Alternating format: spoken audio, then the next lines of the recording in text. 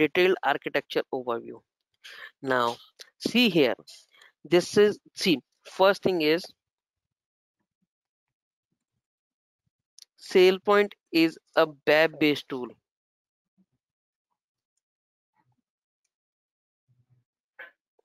Okay, when I'm saying web-based software, which means it deploy on the application server or the web server. Clear? Now, our application server in training, we will be using Tomcat as an application server.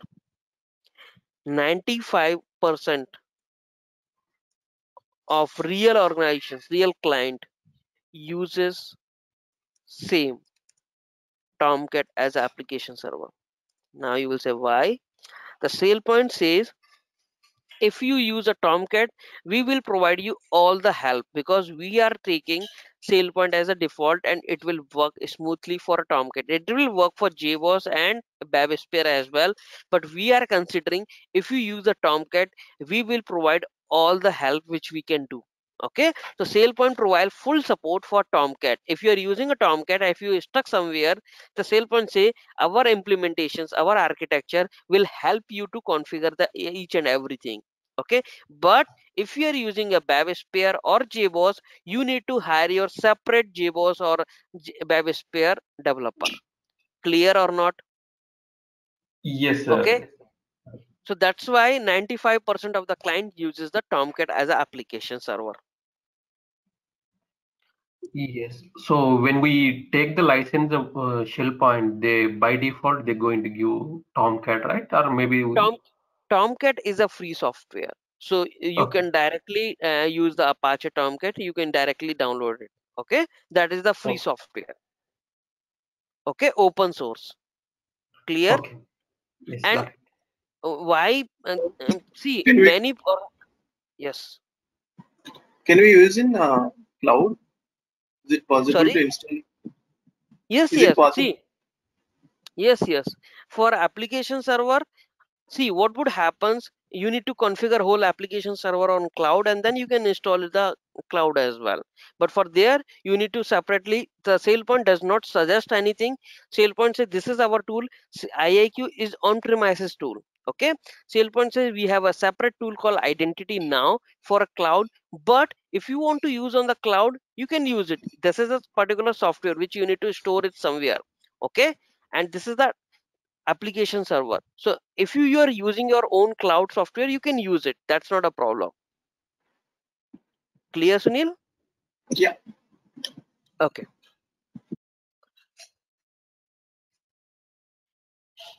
Now coming back to that, uh, yes, okay. Now what is the database server? So we need three things here. One is database server, one is application server, and one is software. The software will be provided by the SailPoint. Application server, this suggest Tomcat. You can use JBoss and Babisphere as well.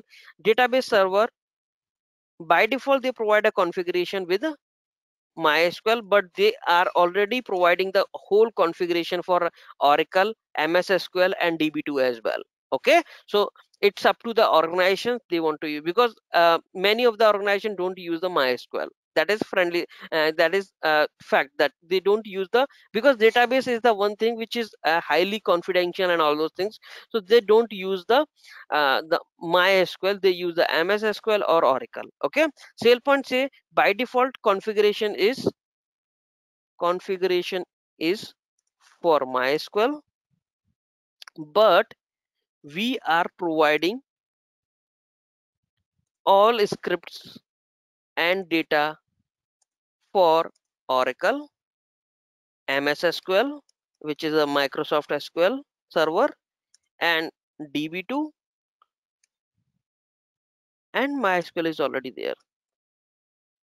Clear? These four, they provide the configuration, whole configuration. Okay, by default configuration is MySQL, and they provide all these three database as well.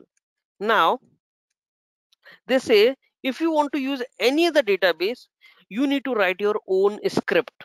you can take a reference of Oracle, MySQL, and DB2, and you need to create your own table. We are not going to provide the tables, the script. Okay, clear? Clear or not?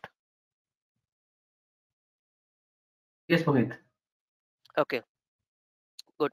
So now coming back to the architecture overview, see here, this is our application server, which is the Tomcat. The SailPoint provides the identity IQ software. I will provide to you that will install on your application server.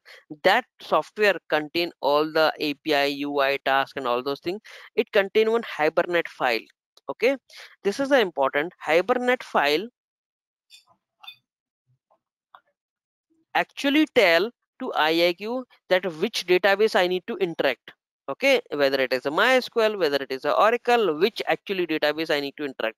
So this Hibernate file connect to the database server, and database server can be used a MySQL, Oracle, and then in the MySQL you need to create a table, identity IQ table, which actually connect with the application server or this identity IQ application. And then we have different target system like CSB, JDBC, AD, and those would be connected with the applications or connectors. Clear?